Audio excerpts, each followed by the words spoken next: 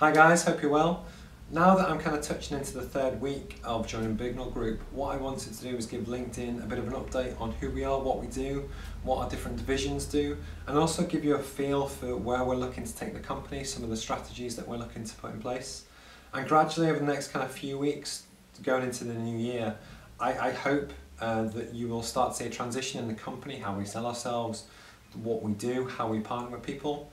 And I thought the best way to do that is basically start from scratch, tell you what we've done, how the first kind of 2 weeks have gone, and also kind of how we're looking to take it forward. So Bignell Group, fantastic company based in North East England, been there for 40 years, started by a guy called John Bignell, fantastic guy. And where we are now is that we have a group with 4 companies within it. First, which I'll talk about, is SMC, which is Shildon Manufacturing Company.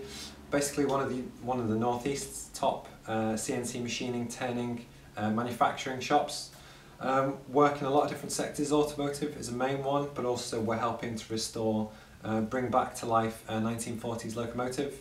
We do a lot of 3D printing, design, and where that kind of business has its niche is in the basically the high-end, actually product development, prototype design, 3D print, all the way through to the actual manufacture of components. And I must admit, SMC work with some very prestigious clients that we're looking to grow, especially in the kind of oil and gas, marine, energy sector. It's a big opportunity there.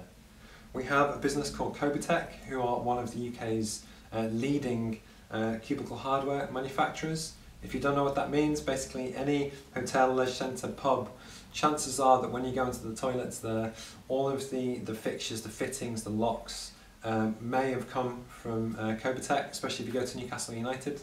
And basically it's a fantastic business, great for the group, and it's something we're really definitely looking to grow. We've got some new lines coming in soon. We're looking to launch a stainless steel range, which is fantastic. We have a division called Masterlube. So Masterlube make automated lubrication systems, largely for agriculture, but actually you can use it across a range of sectors. They export to 13 countries, and actually I'm off to Germany this week to meet some of our clients, really get a feel for where the market is going, other applications, and actually we've got some very exciting products coming. Some potentially we might patent, so actually I can't tell you about them, but very fantastic kind of business.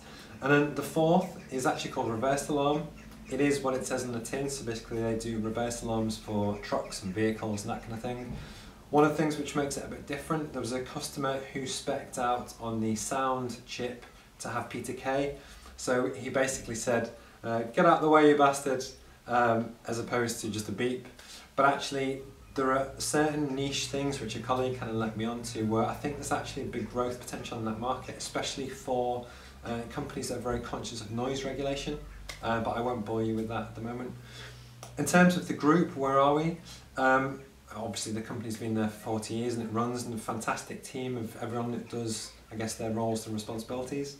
What we're starting to look at is how we put in place the structures, the incentives to actually help take the business forward. We've got fantastic things in place that I'm currently working with the team on. Again, I've only been there 2.5 weeks, 3 weeks, so actually it's still fairly new, but I'll definitely tell you about it at the time. And basically what I hope to show over the next few weeks and months is how we take fantastic heritage of a company kind of built on innovation, design, basically good service to the customer, but also as a good place to work, and really help take that forward into new sectors, new markets, and I would love to kind of share the story with you. So LinkedIn, thank you for your time. I'm sure I'll kind of get in touch, and I will see you all soon.